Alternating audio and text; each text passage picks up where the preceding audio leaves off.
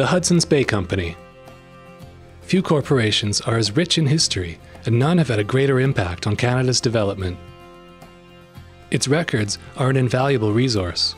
Well, the Hudson's Bay Company archives are, frankly, the national archives for a major part of Canada for a period of about 200 years, from 1670, the date of the Charter, through to the time they surrendered the Charter rights to the Crown in 1870.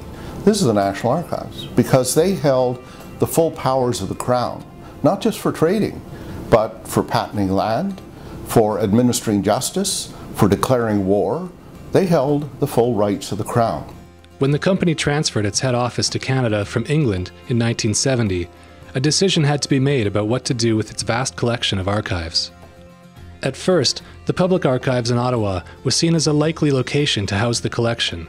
But in the end, Rolf Huband, the secretary of HBC's Canadian Committee, said Winnipeg was the logical choice. In Winnipeg, there was quite a bit of Hudson's Bay lore. There was the Nonsuch in the Manitoba Museum. There's a Fort Garry Gate on the Main Street, etc. Winnipeg had been the company's Canadian headquarters since 1860, and the federal government's encouragement of regional cultural development also influenced the company's decision to locate the archives to Manitoba. The biggest challenge to moving the material was where was it going to go. Fortunately, the Manitoba government had been renovating the old Winnipeg Auditorium to store its own archives. The government of Premier Edward Schreyer offered to house the HBC collection there. John Bovey was the provincial archivist at the time. He was forever grateful to George Richardson, who, with Rolf Huband, they decided the best thing to do would be to bring them on loan first, and then have the ownership transfer come some years later.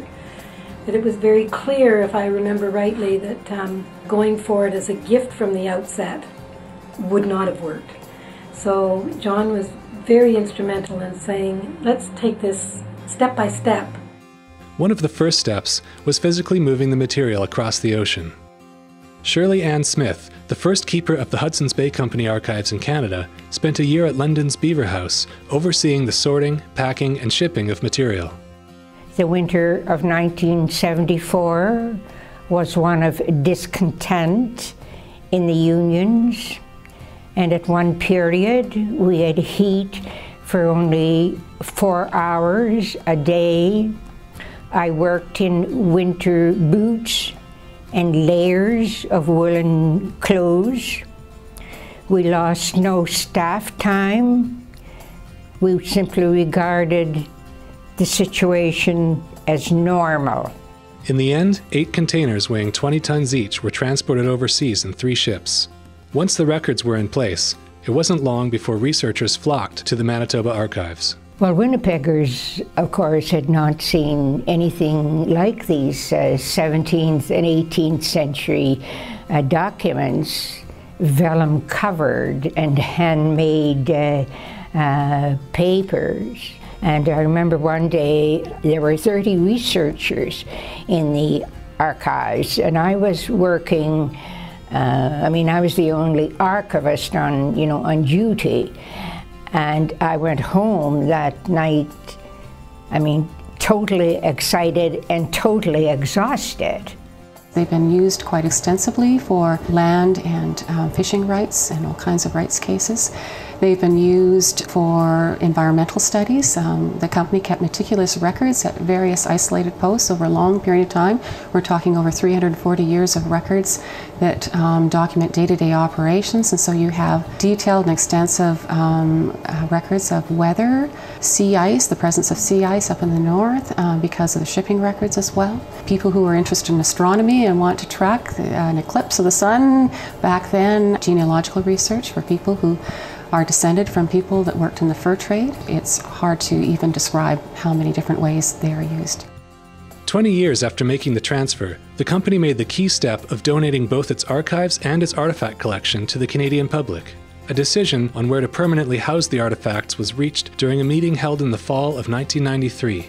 The most critical factor was the point at which the elders indicated, when asked by Rolf, what they would see as the future home of the collection, given its 5/6 Aboriginal content. They said that they felt the Manitoba Museum would be the best home for it because they knew that would ensure that they had ongoing access to it. And that was a wonderful thing for all of us to hear. The Hudson's Bay Company History Foundation was established in 1994. The foundation helps support Canada's National History Society, publisher of Canada's History magazine, formerly known as The Beaver.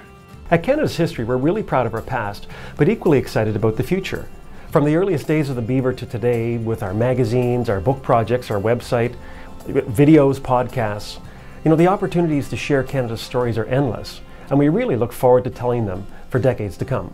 The foundation also provides support to the Archives of Manitoba and the Manitoba Museum to help sustain long-term care of the collection. The gallery is really fabulous. Our former curator, Dr. Catherine Pettipaw, put together a really great example of the breadth of the collection and kind of how it covers everywhere in Canada. It's not just Manitoba. So we have artifacts ranging from Siberia all the way to the East Coast, and we have just fabulous examples within the gallery showcasing these different pieces of Canadian history. In 2007, a portion of the collection was given a special designation by UNESCO. I think it's seen as one of the great trading companies of the world that maintain an absolutely extraordinary record over several centuries. And I think for that, UNESCO has deemed it, along with other major documents internationally, from the Magna Carta to the Declaration of Independence to music scores of Mozart, as being part of the Memory of the World Heritage Register.